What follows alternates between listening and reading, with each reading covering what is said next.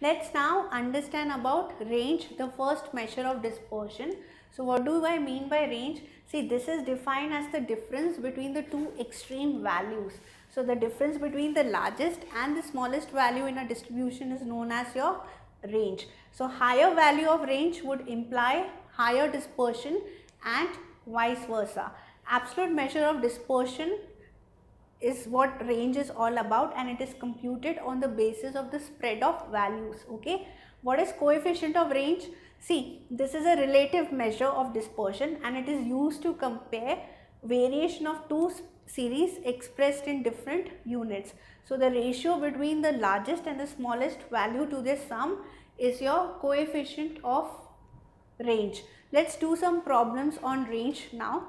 Let us now calculate the range and its coefficient. Once we know and we have understood what exactly is range, now we are calculating this for continuous series.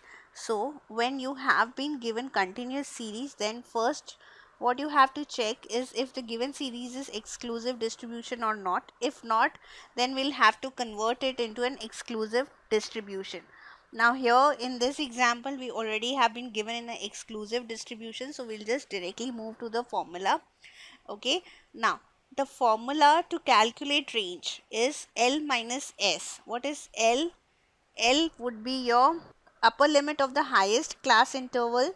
So the upper limit of the highest class interval is, as you can see here, 70. See, in this particular data which we have been given, it is 70.